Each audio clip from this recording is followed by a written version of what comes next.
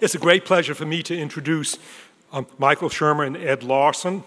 Their distinguished biographies I won't repeat because you find them in the handout and I don't want to take away from their time. I would just mention that both of them are famous, successful authors, and I hope that those of you who want their books signed will have the opportunity to get their books signed during the break. Both of them are going to talk about one of the more controversial areas that Wallace worked on, his spiritualist views. But the reality is that Wallace is not the first scientist to wrestle with the relation between science and religion. Distinguished scientists in our times, Francis Collins, David Lack, the great ecologist, both of them were devoutly religious people. How does one reconcile spiritualism and science? So first we're going to hear from Michael Shermer, and then we're going to hear from Ed Larson. You have a real treat ahead of you with both of these people. Michael. I'm Michael Shermer, the director of the Skeptic Society and the publisher of Skeptic magazine. We investigate claims of the paranormal and pseudoscience and fringe groups. Thank you. So today I'm going to be talking about my biography of Alfred Russel Wallace, which was actually my doctoral dissertation, then converted to a biography, in which I'll be following Wallace's dictum that the human mind cannot go on forever accumulating facts which remain unconnected and without any mutual bearing and bound together by no law. That is, we have the facts of history and then we have the laws that explain it, which is what Wallace did in explaining the facts of nature and which I hope to do in explaining the facts of his life.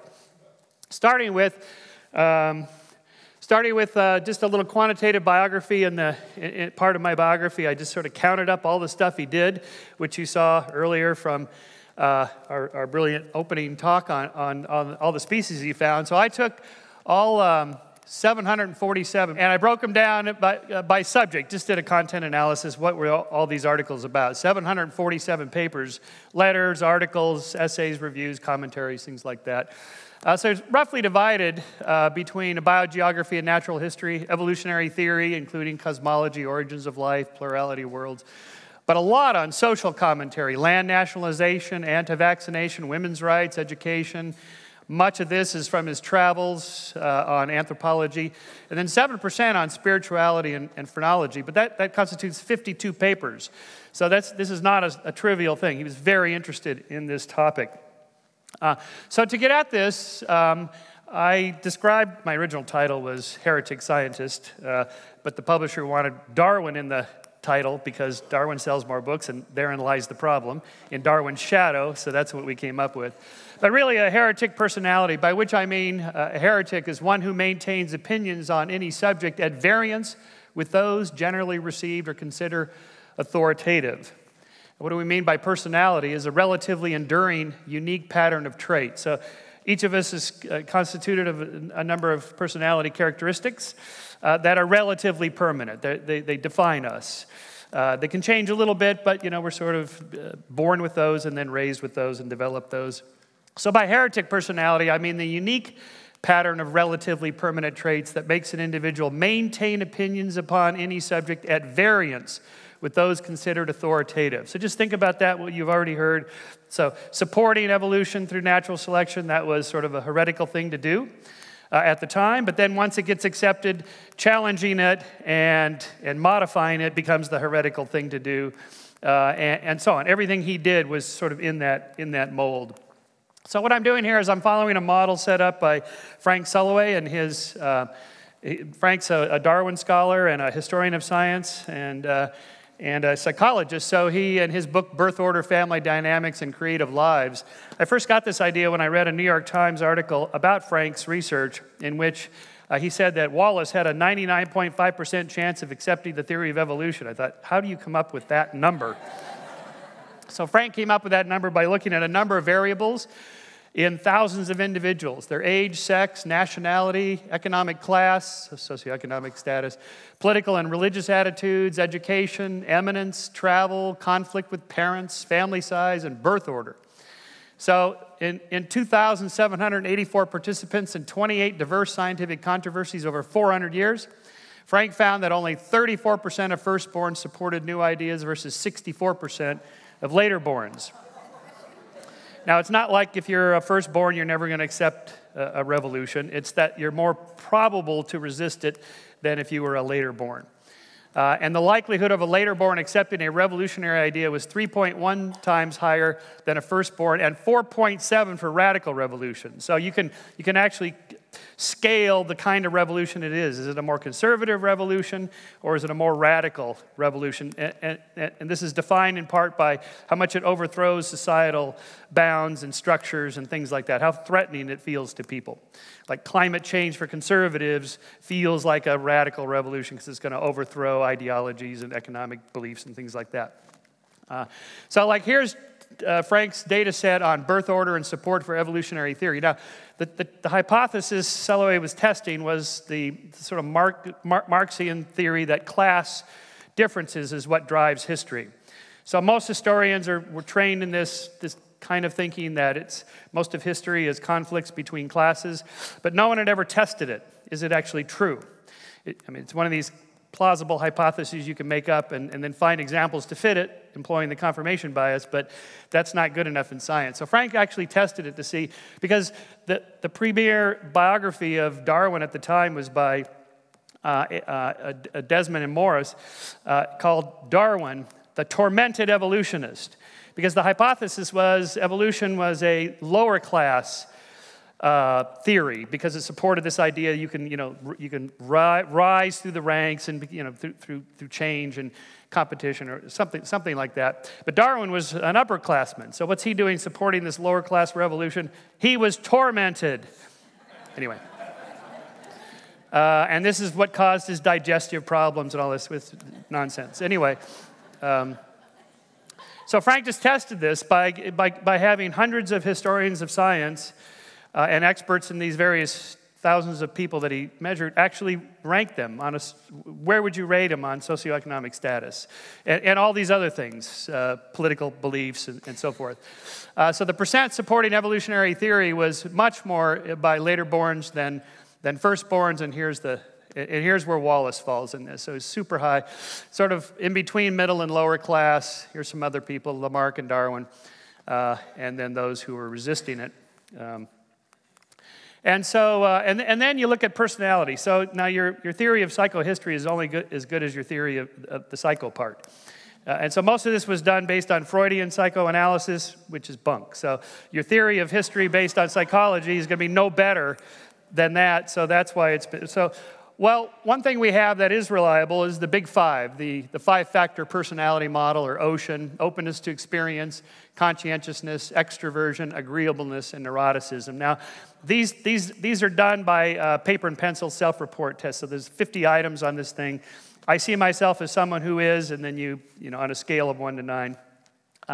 So what I did was I sent out the Big Five personality inventory to 10 different Wallace experts and historians of science, and I said, imagine taking it this way. I see Alfred Russel Wallace as someone who was ambitious, hardworking versus lackadaisical on a 1 to 9 scale, tough-minded, tender-minded, assertive, dominant versus unassertive, submissive, organized, disorganized, rebellious, conforming, and there's a whole bunch of different adjectives. These tests have been correlated to what extent these different adjectives are reliable in measuring what it is you hope to measure, so the content validity is high, the reliability is high, and so on the Big Five. This has been tested for about 30 years now. It's considered the best.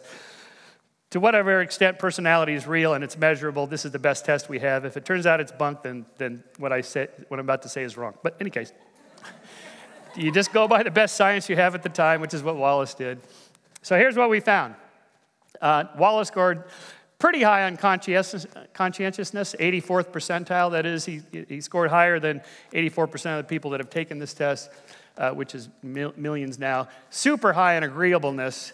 Just a nice guy, likes everybody, and is just and super high in openness to experience. Just likes to travel, likes new ideas, likes engaging with strangers and people he's never met.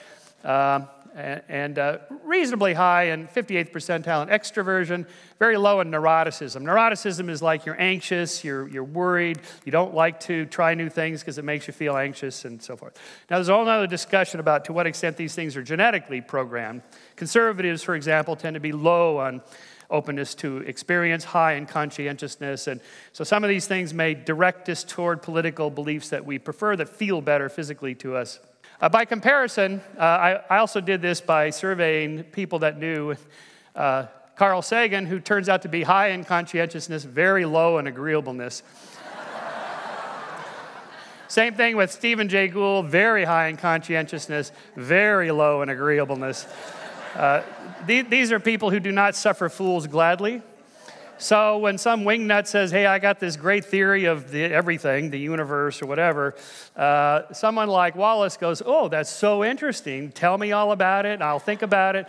And someone like Gould and Sagan just go, puh, and that's pretty much the end of that.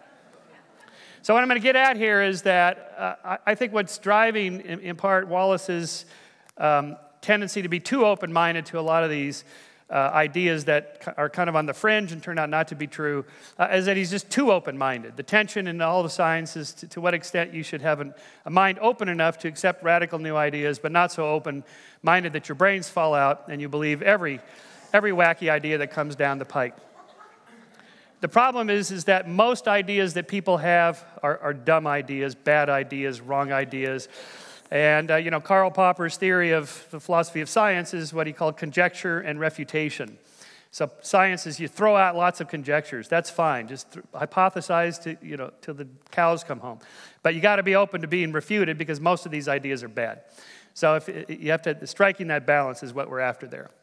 So as Frank summarized it with our research here, Frank and I did, Wallace was later born, the 8th of 9 sibs, middle, lower class, depending on when in his life you're looking at, and separated from his parents at age 13. It's a triple interaction effect that generates the greatest amount of support for radical scientific theories. And according to Soloway's multivariate model, which includes 12 predictors and their interactions effects, here it is, Wallace possessed a 99.5% probability of championing the theory. That's where that number comes from. Now, just parenthetically, the model is itself a Darwinian model, that firstborns, by dint of being first, are going to be bigger, stronger, faster, smarter, and so on than their later-born sibs.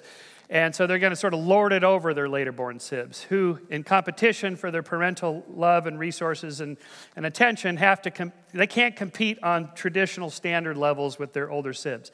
So they have to diversify and do something different. So, for example, comedians tend to be later-borns, and later-borns tend to be higher risk takers, and they're open to trying new things because you can't compete on the same level as your older sibs. Also, older sibs become surrogate parents, babysitting their younger sibs, and one of the things surrogate parents do is they lord it over with the rules and the hierarchical structure, and this is the way things are, so they become more entrenched, more conservative. Anyway, that's just, there's tons of data on Frank's book there that I think is applicable here. So let's now look at a series of these heresies of Wallace and why I think he kind of went down this path. Now, it's not that he's sitting there thinking, oh, I'm a heretic. I'm just going to, just believe radical things. Of course, it's all unconscious. But his first heresy he announced to his friend Darwin there in 1869, in which he said, in my forthcoming article in the Quarterly, I venture for the first time on some limitations to the power of natural selection. I'm afraid that Huxley, and perhaps yourself, will think them weak and unphilosophical. I merely wish you to know that they are in no way put in to please the Quarterly readers. You will hardly suspect me of that. But are the expression of a deep conviction founded on evidence, which I have not alluded to in the article, but which is to me absolutely unassailable. So at all times, we will see Wallace emphasizing the evidence. He's not doing this to please readers. He's not doing this on a whim. He thinks he's found scientific evidence. So here's what he wrote. This is his heresy, the first one. In the brain of the lowest savages, and as far as we know of the prehistoric races, we have an organ, little inferior in size and complexity to that of the highest types, but the mental requirements of the lowest savages, such as the Australians or the Andaman Islanders, are very little above those of many animals. How then was an organ developed far beyond the needs of its possessor? Natural selection could only have endowed the savage with a brain a little superior to that of an ape, whereas he actually possesses one very little inferior to that of average members of our learned species. So Darwin then wrote to Wallace, I shall be intensely curious to read the Quarterly. I hope you have not murdered too completely your own and my child. So here's the conservative elder senior scientist going, oh boy, okay, what do we got coming here? And then he read it. Oh, but I groan over man. You write like a metamorphosed in retrograde direction naturalist. And you, the best author, the author of the best paper ever appeared in the Anthropological Review. You miserable, your miserable friend C. Darwin. So the two factors that led to this sort of break is what we call is hyperselectionism. That is okay, so if natural selection is the only force operating, and it doesn't operate presciently, it doesn't think, boy, it'd be great to have wings, so I think I'll just design some wings, and in 50,000 years, birds will fly. It's a local adaptation for local environments, and there has to be a slight advantage, or the characteristic will not be passed on to your genes through differential reproductive success, and so forth. So how then would you explain things like math, music, art, morality, consciousness, conceptual ideas like eternity, infinity, space? And he has a long discussion of how do you go from molecules to mind. Now, fortunately, these problems have all been solved. Now, he makes a really good argument. I mean, he takes on Hume and Kant and all the great philosophers. He was a good thinker on this. And he says, okay, so we all agree a single molecule is not conscious. Why would 2 be conscious, or 10, or how many molecules do you need to get consciousness? Or we would now say neurons or something like this. But even the molecular exchange across synapses and the synaptic gaps between neurons, it's still the same problem. How do you go from particles to what it is we're doing now, and we still don't know the answer to that question? That's called the hard problem of consciousness. So Wallace is really tapping into something important here. And he's saying to Huxley and Darwin and the others, you claim that natural selection can explain everything. The burden of proof is on you to prove to me how it is it can generate that. Because you don't need to do math and artistic ability and music and think about eternity and all that to just breed and survive and avoid predators and so forth. You don't need any of those characteristics. So how did that come about from these molecules to these molecules just gradually? Okay, so that's his argument.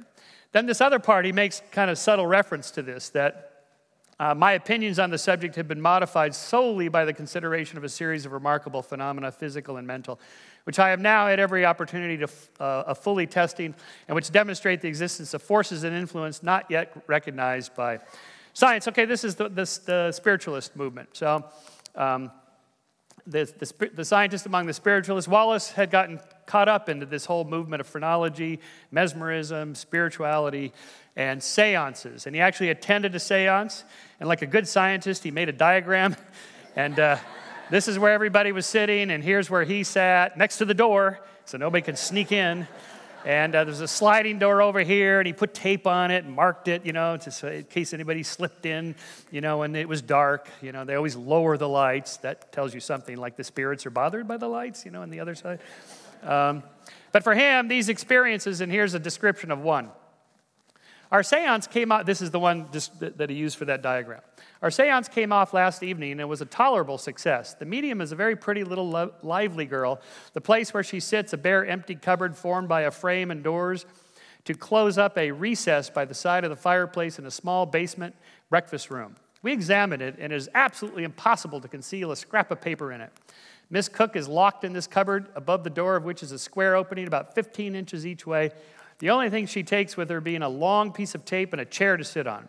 After a few minutes, Katie's whispering voice was heard. This is the deceased.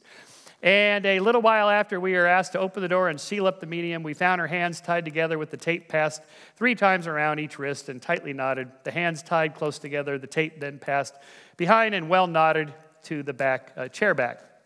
We sealed all the knots with a private seal of my friends, and again locked the door. A portable gas lamp was on the table the whole evening, shaded by a screen, so as to cast a shadow on the square opening above the door of the cupboard till permission was given to illuminate it.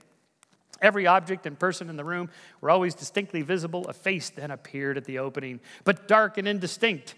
After a time, another face, quite distinct, with a white turban-like headdress. This was a handsome face with a considerable general likeness to that of the medium. But but paler, larger, fuller, and older, decidedly, it maybe could be a mask, decidedly a different face, although like. We were then ordered to release the medium. I opened the door and found her bent forward with her head in her lap and apparently in a deep sleep or trance, from which a touch of a few words awoke at her. We then examined the tape and knots. All was as we left it, and every seal perfect. Okay, so, to him it looks like something real is going on because to the best of his knowledge as a rigorous scientist, he's, made all controls possible so no cheating can go on. Unfortunately, magicians are better than scientists at fooling people. And so, but he wrote a book about this, the scientific aspects of the supernatural. He just thinks he's doing science all the way. And so I found a copy of this, and so you open it up, and in the frontispiece was a handwritten note on both front pieces that looks like, it looks like this.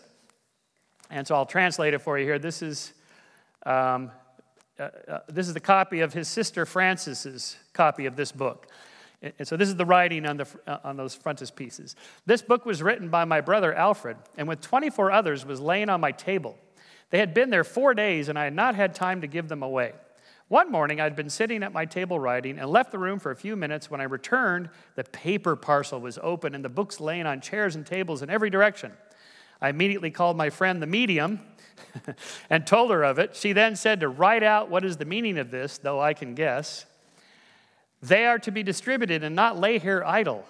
Yes, yes, by Knox. Then was rapped out this sentence, one for my sister Frances, I have marked it. Upon this I opened one of the books and looked through the leaves and soon found the marks in red crayon, which I had on my table. I then said, if you could do this while the book was shut, you could write my name in this book while it lays under my hand.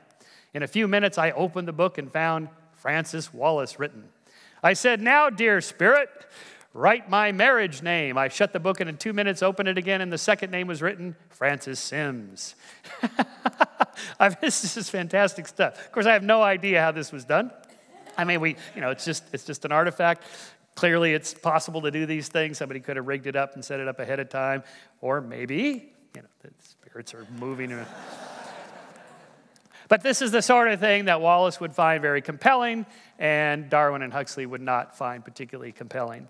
So also Wallace got involved in a trial of a man named Henry Slade here, who was a medium, American medium, who came to England to do his psychic readings.